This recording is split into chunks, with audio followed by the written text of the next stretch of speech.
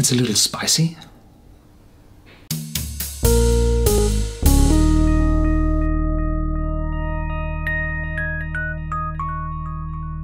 Welcome to Whisky.com, where fine spirits meet. My name is Lüning, Horst Lüning. I'm the master taster of Whisky.com, and today we taste the Snow Grouse. What's that? Well, that's a line extension to the famous grouse. So, yes, the famous grouse I still have to taste. I apologize for that.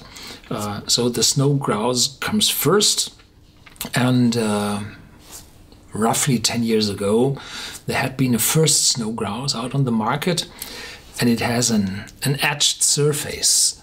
If you put a glass bottle into acid, then it turns in a satin style. Looked very famous and excellent. And today, well, this is gone, and there's only some ice crystal design on the bottle. It's cheap glass and two labels, front and back. And I bought this in a travel value shop. I was lately in Norway, and on the ferry I bought this. And it says the Snow Grouse. I said it's a line extension to the famous grouse, and famous grouse is, well, the biggest brand of blended whiskey in Scotland itself. And the famous grouse is, well, this kind of moor chicken. Looks like a chicken, yeah. And the famous grouse is hunted in Scotland, and I think sometimes it's protected, but people are happy to hunt them. And it's owned by Edrington, the Edrington Group, the brand, and the Edrington Group has 3 distilleries: Highland Park, Macallan, and Glenturret. And Glenturret has the name home of the famous grouse, and they have a huge famous grouse from bronze in the entry to the distillery. So this is the home of the famous grouse. And this one is a blended grain whiskey.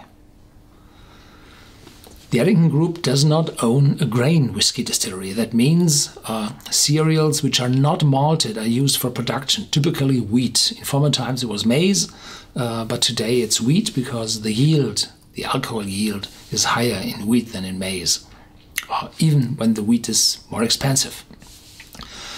So they have bought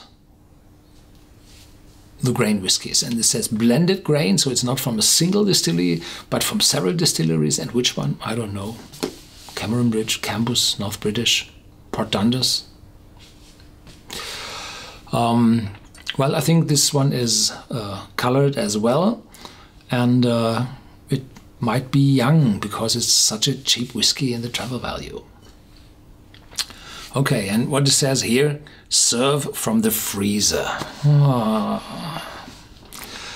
Whenever you cool something, you lose aromas. There is a tale that if you increase temperature by 10 centigrades, then the amount of aromas coming from the liquid or the whiskey doubles. So if you come from the fridge, then you have 1/4 of the aromas coming out of the whiskey. So what do they have to hide? Mitches. What do they have to hide?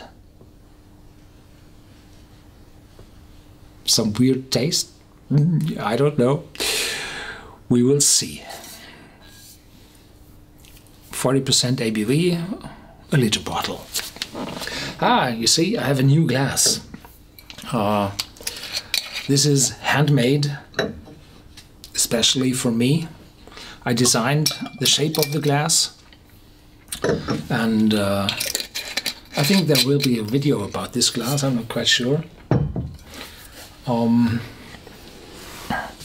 It has the same volume as the old one, but it has a different shape in the cupa, the tulip, and a better upper end for letting the flow on the tongue be more broader. And it's from crystal glass.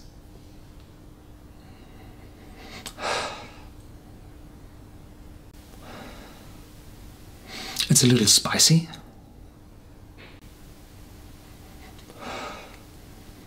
Sweetness coming up.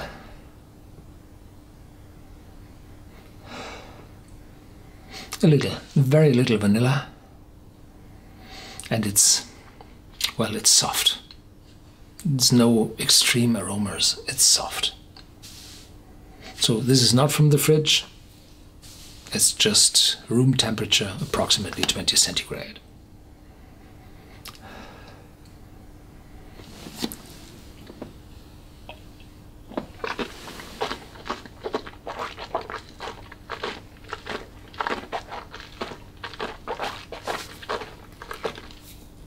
Full and smooth. I was afraid that there might be a bitterness from this spiciness, but no, there's no bitterness. A little sweetness, licorice, yeah, licorice, oakiness, and nothing is burning, no alcohol at all. Smooth, mellow, warm and long aftertaste. So this does not really taste like a whiskey, I know, or I'm used to.